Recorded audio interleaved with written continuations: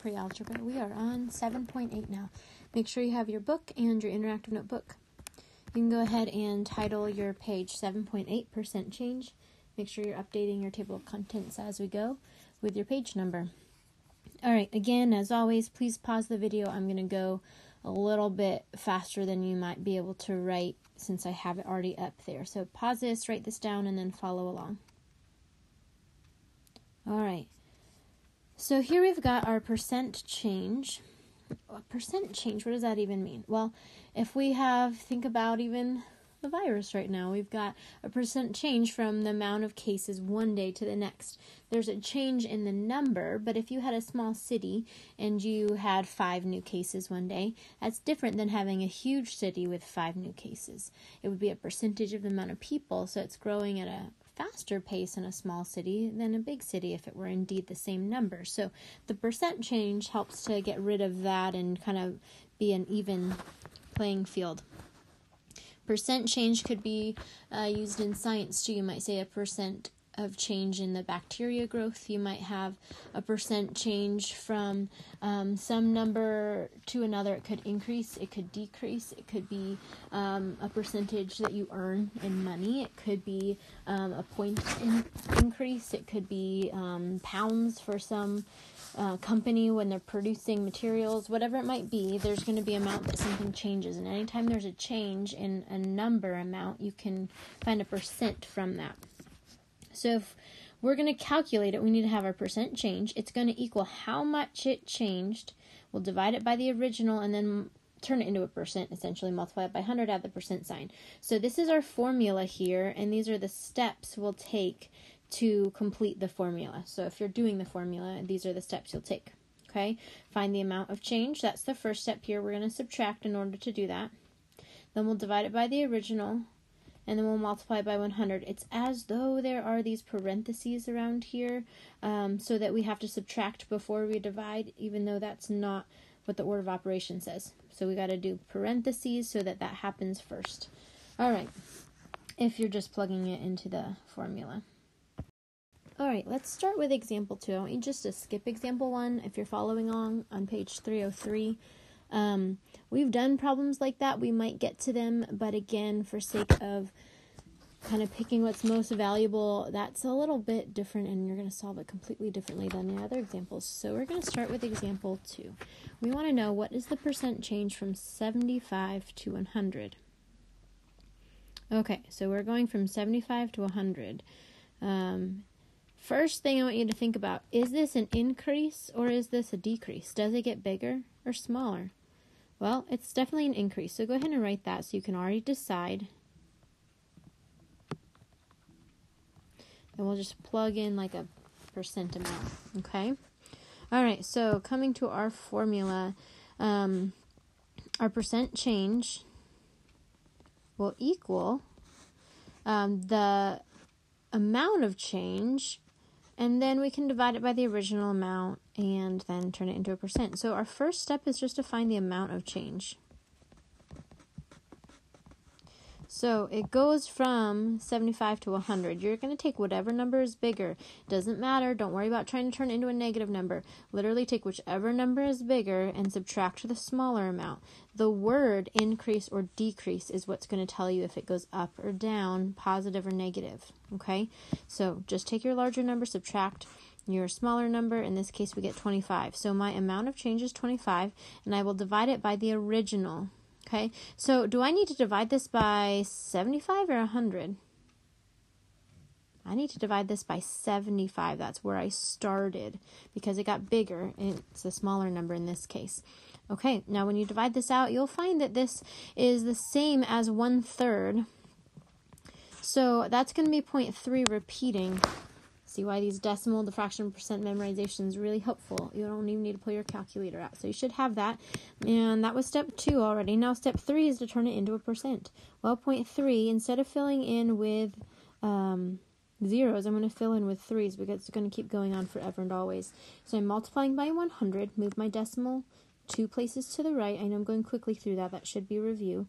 So we'll have 33.3, make sure you keep the repeating sign, percent. Or 33.33%. Now, most of you should also have that part memorized without having to multiply by 100. Okay, so what's the answer? Well, it was 33.33% increase. Now, does that mean that if I went from 100 to 75, it's also a 33.3% decrease? No, it's not. It's going to go down. We would actually get a 25% decrease if we were to calculate all of that out. There's a step to show that in your book if you're wanting to look at that. So you need to calculate it either way. It's not going to be the same amount because your original amount changes. That's why it would not be exactly the same. All right, example 3. Find the percent change to the nearest whole percent from 19 to 16. Okay, so we're going from 19 to 16. Here's my original, and this is where I'm landing. Is this an increase or a decrease? Before you even start your steps, I would start there. Yeah, this is a decrease. It's going to go down. We'll put some percentage in there. Okay, so step 1, find the amount of change. Well, it doesn't really matter which one you start with. You just start with whatever number is bigger, remember, and then subtract. We talked about that. So we're going to get 3 as my amount of change. Remember our formula. We need to take our percent change. I guess let's see. Let's do it this way. Our percent of change is going to equal, now we can plug that number in our amount of change and divide it by my original. Which one's my original here? It's not about whether it's bigger or smaller, it's which one comes first. So in this case, I'm going to need to divide by 19. So I would plug that into your calculator. You could take 3 and divide it by 19, and you should get 0.16. Now, is that my percent? No, sorry, that was step 2. Now step 3 is to take my 16 hundredths, multiply by 100, and you get a 16% decrease. All right, we're going to add another example. This one is not in your book, so bear with me. You can write this as example 4 if you want, but we will do the example 4 from the book also. So I'm just leaving this as example. It's up to you how you want to do that in your interactive notebook. Remember, make it your own. Okay, let's say that we were starting, if I were to give you a problem that might say increase 25 by 10%. Well, what's happening here is that I'm looking for something different. I'm not looking for my percent change right now, just like all the other problems we've done. I want to know how much do I end up with later. So I know it's an increase, which means my number should be bigger than 25. Now we could walk through how to work backwards in this formula, and I contemplated doing that, but I think it's going to be more confusing than just explaining it in a simple way. So these problems are going to be a little bit different. If we have an increase, I know I'm going to add. If I have a decrease, let's say I had 25 decreased by 10%, I'm going to subtract, okay? So that makes sense, right? I'm going to have something smaller than 25, or I would have something bigger than 25. Well, the percentage is based off the original amount. So what is 10% of 25? I know that's kind of pulling back what we looked at before. 10% of 25. Now, is 25 my whole or my part? In this case, it would be my whole.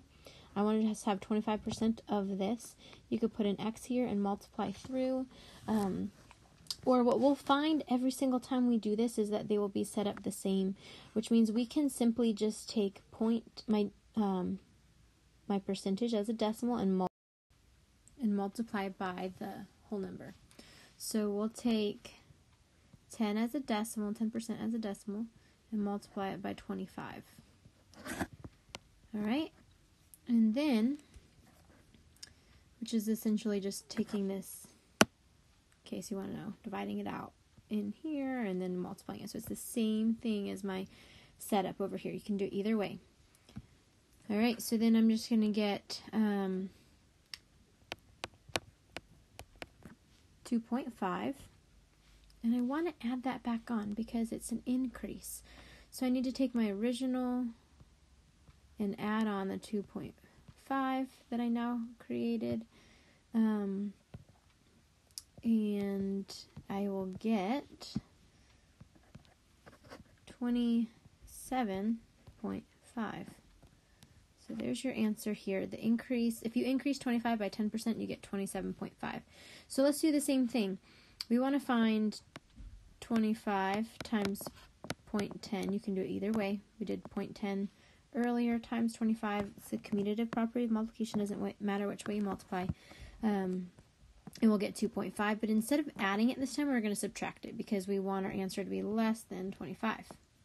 So we'd have to just subtract that, and you would get 22.5.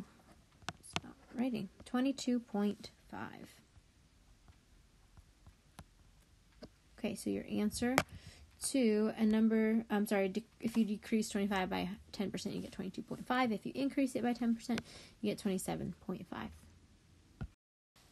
So let's go ahead and do skills check 1 on page 304. I want you to try numbers 1 through 6. Please pause the video, try them on your own, and we'll check back in to go over answers.